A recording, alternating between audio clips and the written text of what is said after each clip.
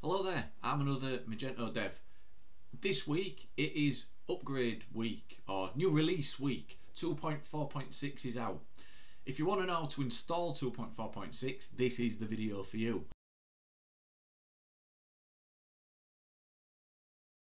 So what do you need? You need a terminal. You probably need something like Valet installed if you're on a Mac, maybe MAMP, something like that. You need somewhere Docker, you need some sort of environment that you can install into. You'll all have your own personal preferences. I use Valet Linux Plus, and as you can see, I've CD'd into my sites directory, which is where all of my sites live. So that's job one.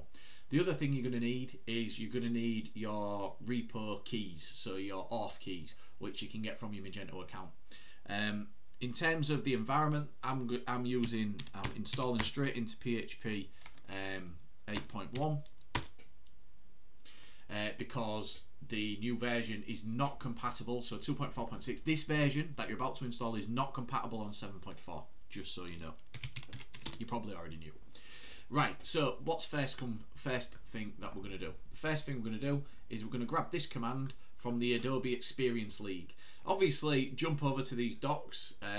All you need to do is search for installation guide for Magento 2, and you do get the docs, but it's obviously, stick with me in this video because it is a good way of feeling comfortable before you embark on it. If you're a first timer or a beginner, it's always good to watch someone run through this just in case there's any gotchas or anything that the docs doesn't cover, because sometimes there's little things that catch people out. And so I'm going to install it into my sites directory, and I'm going to install it into a new folder, and I'm going to install it into an M246 folder. And now it's going to go and it's going to download it. So I'm not going to cut this video unless something drastic happens, so you're probably going to see it in real time. Actually installing all the packages does take a while. I might fast forward this bit, but we'll see how long it takes. And I've got my keys already, which is probably I can't remember if I saved them globally in the system, but as you can see, it's now out. It's going to get the Community Edition 2.4.6. So while this is happening, I think as an overview, I think there's now there's a few security fixes as always, which are, by the way, just as a bit of info, backwards compatible to 2.45 as a P3 and 2.44 as a P. 2.45 probably as a P2 and 2.44 as a P3. Anything before that, it'll be like washing their hands off, I think. So get your sites upgraded at least to 2.44 P3 it'll probably be, but that's off the top of my head. And the 2.4.6 is obviously the bang up to date one, the brand new brand spanker. Okay, here we go. It's now received all of its packages and it's running through its stuff. So that's using obviously Composer. Composer 2, by the way, Composer 1 is no longer compatible. So that's another thing that they've killed is compatibility with Composer 1, but that's been coming for a while. Okay, we are running through our install nicely.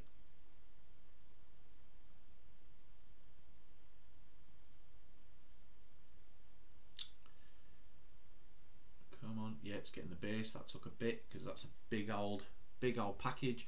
Whilst we're waiting for this, what I might do is I might just jump into my actual project on VS Code so we can see the file system. So I'll do this in the other screen. I'm going to call it M246. I called it M246. If I open a terminal, so to get into my file system, so it's going to open here. There we go. Got a VS Code. Lovely. So you can see it's installed everything. Everything's sat in vendor. It's a vanilla, clean install of Magento. It's all here. Nothing remarkable in here, is there? Nothing has changed. Essentially, you wouldn't have really expected it to. But now we've got to run through the install. So we can actually just close this for a second because we can do this in here. So the next thing what we do is cd into our M246 directory, and there we are. I'm just going to clear this up a little bit. And the next step is, as it states here, if you're working locally, it's very unlikely that you're going to have to mess about with file permissions. I know I never have to. We've got like some boilerplate install application code here, which, to be honest, I don't know why they still have this on the docs, because it isn't really relevant. I don't anyway. But anyway, you've got to change certain things here. And OpenSearch, look at this, actually, look at that. OpenSearch is now a thing, and looks like I might, we could try and get that up and running. But I'm not gonna install it on that, but I am gonna install it using Elasticsearch, or switching on Elasticsearch 7, if you like. And I've got my own little thing for that, which resembles this here, which I would say you guys need to do as well. You need to get yourself your own sort of boilerplate, if you like, that you paste in and get it ready. So basically, my index prefix, I keep all these things the same. It's always on localhost, it's always 7. I always use rewrites. I asked about the time zone. Currency is Great British Pounds. And then I just whack in an admin user because it's all local and it don't really matter. This I changed last time I was fanning about with Docker. Password of root, DB user of M246. Now we've missed out a step, haven't we? And then root as my DB name of M246, because that's what I'm going to call the database. DB user of root. This is how I would normally go about installing, and then my valet config gives me URLs like this. So I've got m246.test because that's the folder that I've created. I'm just going to leave that there, and I'm just going to open up another terminal here, and I'm just going to quickly create a database. So I can just log into mySql as a root user on my local, and then I can create database, and I said it would be M246, didn't I? Semicolon M246, create database. So that's created me a database. Obviously got to have a blank database to install it into. Right, and now I should be able to run this, no bother. See what happens. Do you know what's going to happen? This always happens, I always forget this. I bet I haven't got Elasticsearch running. So let's see if I can jump in front of it. So this basically just runs on my system. It's a shortcut for starting Elasticsearch. You'll have to have a look.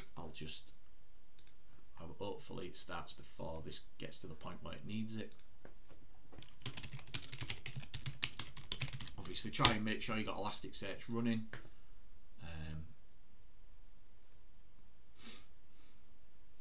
Yeah, there's a few different ways. Obviously you could just search for it and find out how to start Elasticsearch. Looks like that does it. I can't remember. I think mine's different. I think I've got, yeah, that's mine. Sudo iService Elasticsearch start. That's what I've got built into my ZSH command there. What I just ran. It's actually running sudo. It's actually running. Sorry, can you see that? It's actually running this here. Oh my god, sorry about this, guys. It's actually running this command, and I've just caught it in time. It's installed.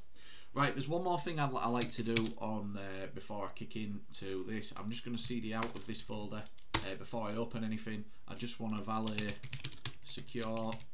So however you do this on your system, M246. So that's going to give me a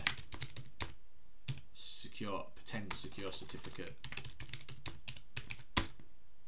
for.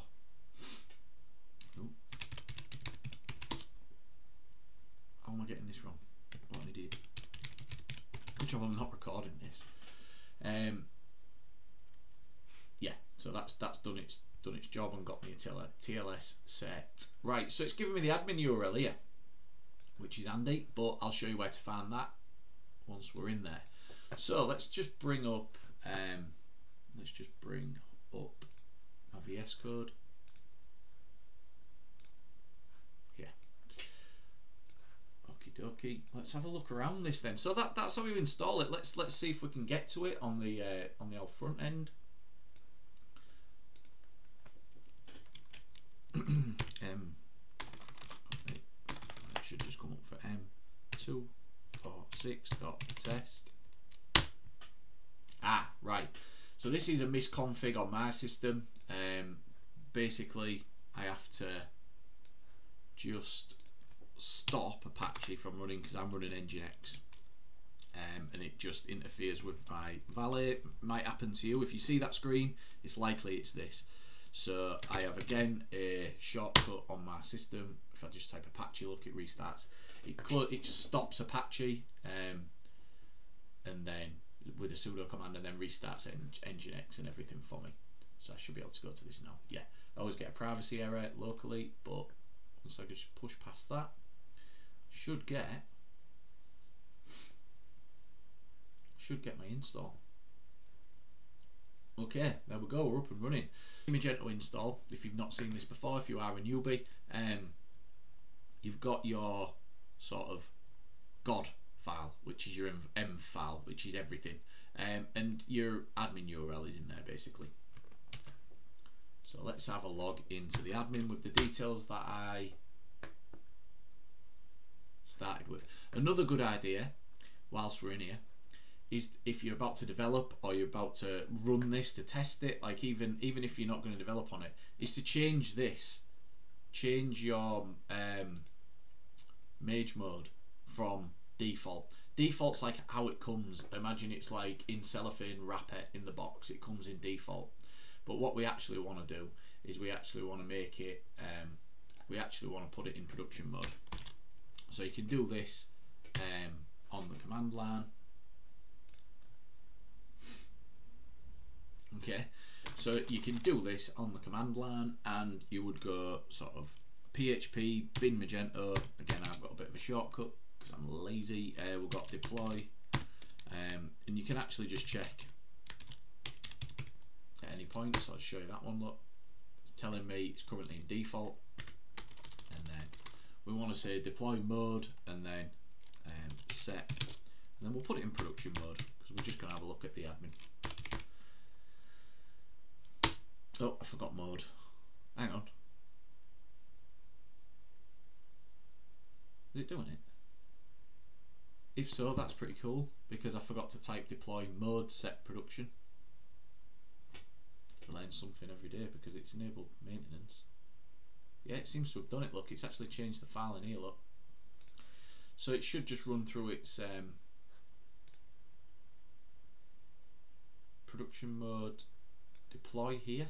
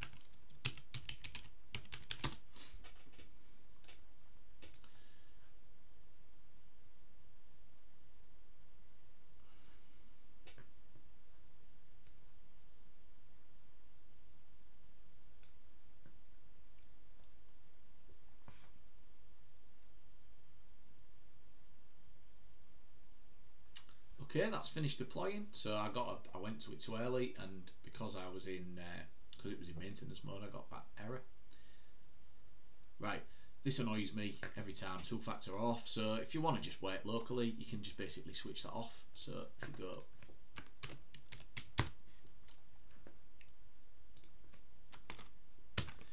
rid of it. Oh, it's in production mode, isn't it? So I just need to redeploy. So I'm running the big 4 setup upgrade, DI compile, static content deploy. Okay, right, so we're in. I switched off 2-factor auth. So, oh God, right, yeah. Adobe wants to spy on you. Right then, so there we go. We're all done. We're in the admin. It's all working. You can basically put it in developer mode.